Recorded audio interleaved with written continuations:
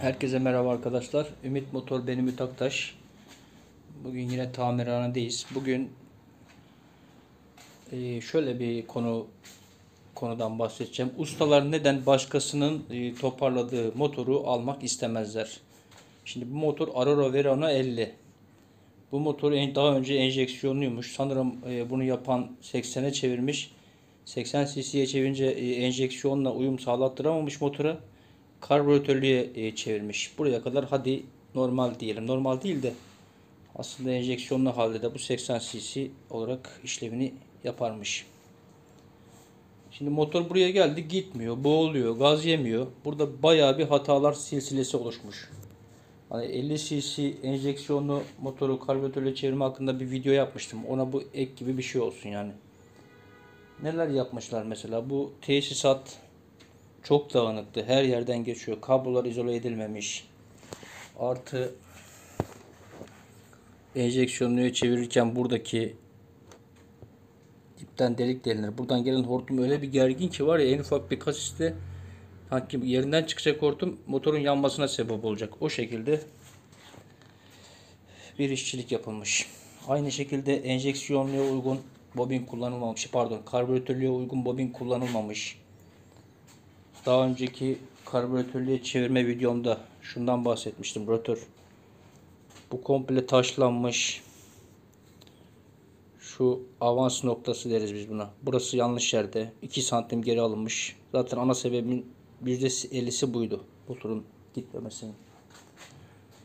Onun yanı sıra ön varyatör burcu mesela atıyorum 17 ile açılıyor. Ustamız bunu 16 ile açmaya çalışmış. Yani etrafını sıyırmış. Bunu çıkarana kadar bayağı bir uğraştık. Yani dediğim gibi başka bir ustanın topladığı motoru, o yüzden yani ikinci bir usta sorunlarını çözmesi bayağı bir uğraştırıyor. O yüzden de almak istemiyorlar ki biz öyle bir şey yapmıyoruz. Sonuçta varsa bir sorun düzeltmeye çalışıyoruz. Şimdi her şeyi olması gerektiği bir yerine getirdik. Hallettik. Motorun çekişi falan düzeldi. Fakat şöyle bir sorun oluştu. 2 gün kullanan arkadaş 2-3 gün bindi. 2 gün. Ondan sonra motor rölantide çalışıyor. Bu sefer de gaza basınca gaz yemiyor. Ana jet memesi tıkanmış karbüratörün. Bunun da sebebi ne? Yani bunu yine karbüratörlüğe çevirirken şuradan bir delik açılması gerekiyor. Ben deponun altından delik açıp oraya rekorlu yüzük takarım genellikle. Ama buraya kaynakla nereden gösterebiliriz onu bakayım. Gösteremeyeceğim çünkü ışık yetmiyor. Yani şu hortumun ucuna kaynakla küçük bir demir eklenmiş hortumun girmesi için.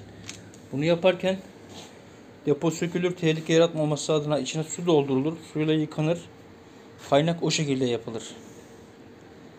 Burada normal. Kaynak yalnız hata şurada, suyla depo yıkanıp kaynak yapıldıktan sonra bu su kuruturmamış içinde. Kurutulmadığı için oksitlenme, pas küf yapıp direkt karbüratöre veriyor. Karbüratörün memesini tıkıyor. Yani yapıp teslim ediyoruz.